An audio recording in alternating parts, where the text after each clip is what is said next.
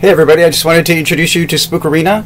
She and I just did the Jeff Santos show. We also did some performances over the weekend for Trolloween and Nectar. So she just wanted to say hi to everybody while I'm on the camera here. So hello from Spookarina, the new rock star in Seattle. She's doing really great on her little local tour. She played at Trolloween and the Nectar, and everybody loved her. So see you later, Spookarina. Go have a good practice. I'll see you later. Bye-bye.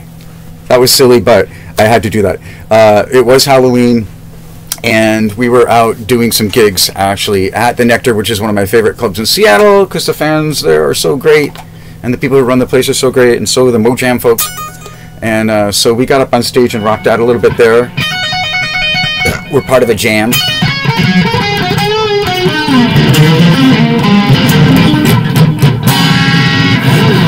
Stuff like that. Anyway, we rocked out on stage. People liked her. We also rocked out on the Trolloween stage, which was a lot of fun. The Fremont Arts Council talking to Jeff Santos about, just did his show, the Jeff Santos show, which is great. He's a great guy, and I love the kind of stuff he does on his show. It's very progressive and open-minded kind of politics and art and culture. And we even talked to sports a little bit, which is really weird for us, but you know, that happens sometimes when you live in a city. I should have talked about the protests against the Kansas City Chiefs, you know, indigenous native people trying to get them to change their name, you know, because come on, give me a break. The Washington Redskins had to do that, which was, you know, long overdue. They're now the Commanders, which, I don't know, it's not really such a great name, but there they go.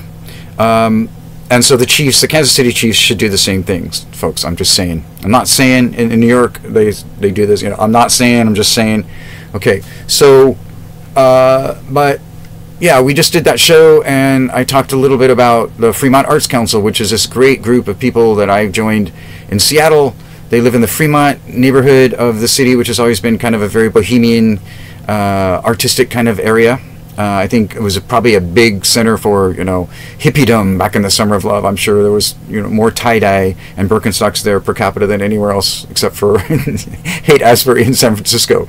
But it's still a rockin' place. They have a great solstice festival and parade every year, and also a winter solstice event. And they also do this thing called Trolloween, because there's a famous sculpture underneath the Fremont Bridge in Seattle, and it is a troll, just like that old, you know, fable, what's fairy tale, what do you call it, fable about the goats, the Billy Goat's Gruff, and the troll under the bridge. So there is a big troll under there. It's huge, and every year on Halloween they have what's called Trolloween, and the Fremont Arts Council sponsors this. We had this incredible band called Vamola. They're a percussion ensemble with Brazilian dancers, and they had incredible costumes. It was so beautiful. Everybody dressed up really great. We had a stage show set up there, shut down the streets, and then marched through town with the Brazilian dancers. It was incredible. And then the rest of the night was spent at the Nectar, which is a great club in Fremont, right there on the main drag, the main strip. And a lot of my friends showed up, and it was a really great show with some incredible musicians. Really, some of the best musicians in Seattle showed up, and we did videotape my performance with Spookarina. The musicians that I played with were so talented and brilliant, and I can't wait to share that video. The drum solo was epic. So we're working on that, and we'll put it up at YouTube. But I did want to talk to you today about something else, you know, while I have a few minutes, and that is democracy and voting. So really, it's very important that you go vote right now. There's so much money being spent on negative attack ads and really nasty stuff happening in the political spectrum. And, you know, I'm sorry to say that has been a tradition in politics, you know, for forever, basically, is this kind of crass competitive nature to it.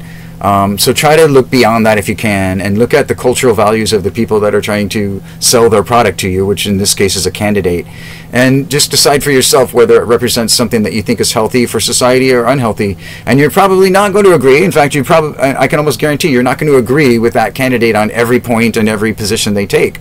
That's part of being in a democracy, is having differences of points of view and being able to express them and to agree to disagree. So don't think that, you know, there's going to be one candidate that's going to represent you completely, but try to find one that you think is good for your community, if it's a local election, or good for your state, or good for the country, or good for the world for that matter. So make that decision yourself. I'm not going to tell you how to vote. That's your personal decision, and it's not my right to tell you one way or the other. I can try to convince you with my astute intellectual arguments, but today I'm just here to tell you to vote. And also, once again, check out alternative media, because it's really great to see folks like Tom Hartman, who was doing his show today on the election and presenting all sorts of really interesting information you're not going to hear anywhere else. He's literally like reading books, pages from books between segments, you know, as part of his kind of book club thing where he'll read a book to you. And just very intelligent guy, but also very entertaining and kind of lighthearted for the most part, and easy to deal with. So he's not a heavy doom and gloomer, but, you know, he'll tell you the truth straight up, even if it's not good news. And the same thing, and he's definitely sounding the alarm for democracy in the United States right now, with all the dark money that's going into these elections, and the billionaires, and the gerrymandering, and all that anti-democratic stuff that tends to happen when things get out of control. So there we go. That's what's happening in the United States right now. Please vote. If you're in Washington State, mail your vote today. Better yet, go to a drop box, because we're getting really close to the election. And then also, people who don't live in the western states where you have mail-in balloting, just make sure that you show up at the polls and be there on time. You know, don't get stuck in hours and hours of lines waiting at the end of the day, hoping that you get in there on time, because they're going to close the polls at 8 o'clock regardless of whether you get to the polling station on time or not.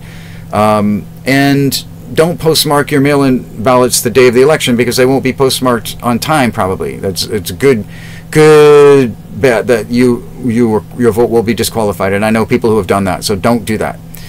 Mail in your vote now, or better yet, if you're in a place that has drop boxes, take your vote there. And please try to participate in democracy. As executive director for Democracy Watch News, yes, I'm a rock and roller too, but I also do some serious work with a group that's all about promoting democracy around the world and covering pro-democracy movements around the world. So I'm here to tell you that democracy requires participation, and if you don't want the billionaires and the dark money and the gerrymanders and the corrupt politicians and party election officials to steal your votes, then get out there and make sure you show up, because they will do everything they can to outmaneuver the other side, even if it is suppressing votes in places like Georgia. So get out there, vote. If your vote gets challenged, then respond immediately and make sure that you talk to the election commissions or show up wherever you need to do to take care of that. I hope it doesn't happen to you, but a lot of that is going on in certain parts of the country. So voter suppression is a major issue. So is gerrymandering, and also dark money in this post-Citizens United decision era. This is Mark Taylor-Canfield in Seattle, hoping that you're having a wonderful day, and please get out there and vote. And also follow me at YouTube and subscribe to my channel. I'm also on all the other social media, so you can find me at Facebook and Twitter. Oh man, we can talk about Elon Musk later, and other social platforms. So this is Mark Taylor-Canfield in Seattle. Peace out, y'all. Have a good day.